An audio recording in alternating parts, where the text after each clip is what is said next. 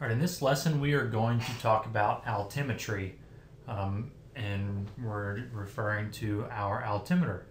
We rely on our altimeter to tell us how high above the ground that we are flying.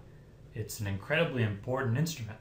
However, we as pilots must be aware of a few different factors concerning it.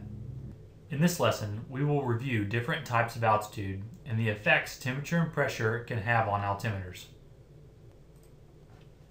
An altimeter is a barometer. A pressure altimeter, the kind found in most airplanes, measures the pressure of the atmosphere around the aircraft with the measurements given in feet above mean sea level.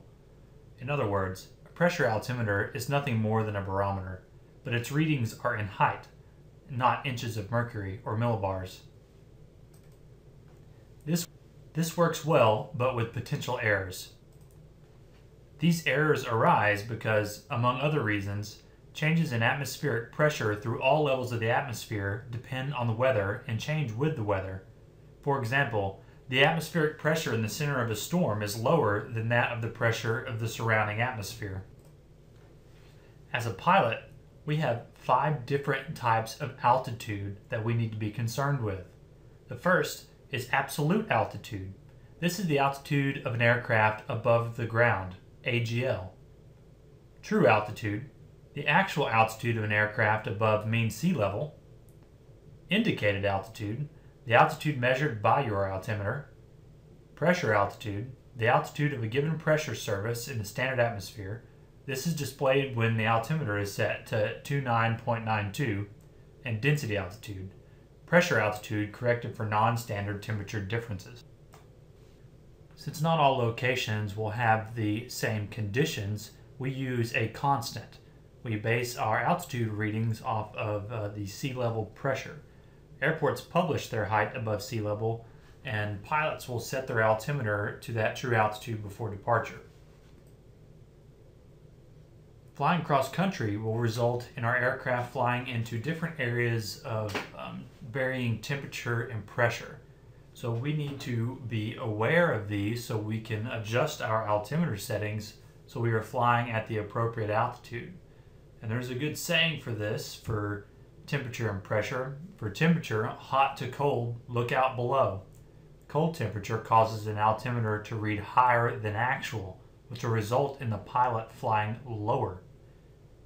Pressure effects, the same thing. High to low, look out below. As pressure decreases, an altimeter will read higher than actual, and a pilot will fly lower. The thing to note about the temperature effects of the altimeter, however, is that we do not correct for the temperature effects on the altimeter, as they will affect everyone uniformly. But the pressure effects of the altimeter we do correct for. This is why we get an updated altimeter setting from air traffic control. So an example of this is, say we departed out of Dallas Love, KDAL, and that gives us an altimeter setting of 3012. And we were going to fly to Arkadelphia, Arkansas, KADF, at an altitude of 5,000 feet. Well, along the route, there was a pressure drop, and the altimeter setting reported at Arkadelphia was 2992. But for whatever reason, we did not change our altimeter setting. Well, the actual altitude of the aircraft, our true altitude, whenever we got into that new pressure, would be about 4,800 feet. But our indicated altitude is going to remain at 5,000 feet, which is where we get the high to low, look out below.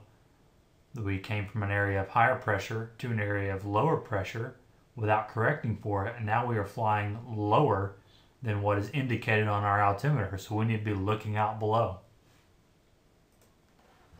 So in conclusion, we want to be aware of the changing atmospheric conditions and the effects that they can have on our altimeter. We want to ensure that our altimeter has been properly serviced. Make sure it's in good working condition.